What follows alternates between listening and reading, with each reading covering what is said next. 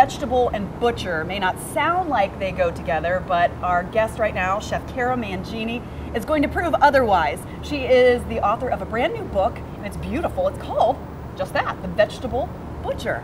Welcome to Local 12. Thanks for having me. Now, I wanted to ask you, what made you think butcher when it comes to vegetables? Well, I come from a family of butchers, traditional meat butchers. Oh, really? And I wanted to connect my interest in food and health with the craft of butchery, and really wanted to focus on putting vegetables in the center of the plate for people. Excellent. Well, and we're going to make a dish here. So tell us, we've Yes. got an eggplant. I think one of the things that you do in the book that's very helpful to someone like me is I'm a 22-year vegetarian, but sometimes certain vegetables scare me to I don't know how to cut them up. Like a squash, I'm not good at. Absolutely. Vegetables can be really intimidating. So in the book, I share my tips, tricks, techniques, knife lessons to help you feel more comfortable and confident cooking with vegetables. Okay. So we're doing baked eggplant fries here with two good. different dipping sauces. I'm going to show you how to cut into an eggplant. You're going to just cut the top and the bottom off here.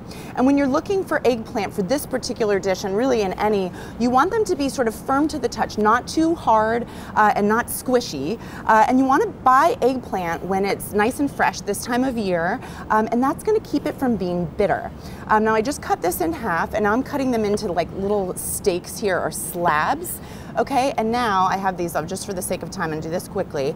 I have 2 slabs of eggplant. Now I'm just going to cut them into little sticks for the fries that we're doing, and that's it. And from there, we're going to dip them into olive oil.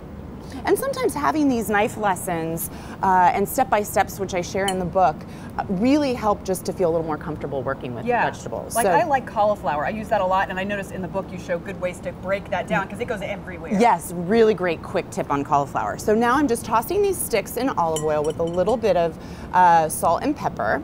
And then you're going to put them into just egg here, that this has already been beaten. And then you want to just make sure they're nicely coated.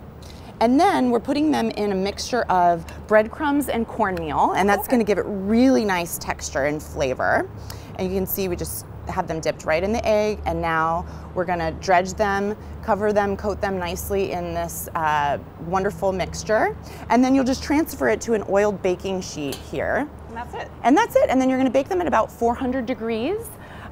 For 15 minutes, and you'll turn them and then do another 10 minutes. But it's super fast and easy. Yeah, and the finished product looks delicious. Yes. And you can meet Cara tonight, and you can learn some of her recipes at local events. She's going to hold a demo class tonight and book signing at Cook Squares in Harpers Point. It's at 6:30 tonight, and if you can't make tonight, she's going to have another demo class and signing at Cook Squares in Settlers Walk. That's in Springboro at 6:30. So some great ideas and a beautiful book. So make sure you pick that up. We'll prove to everybody that vegetables are delicious. Absolutely. They can certainly be the star of your plate. Okay. Well, Thank Chef you. Cara Mangini, thank you so much.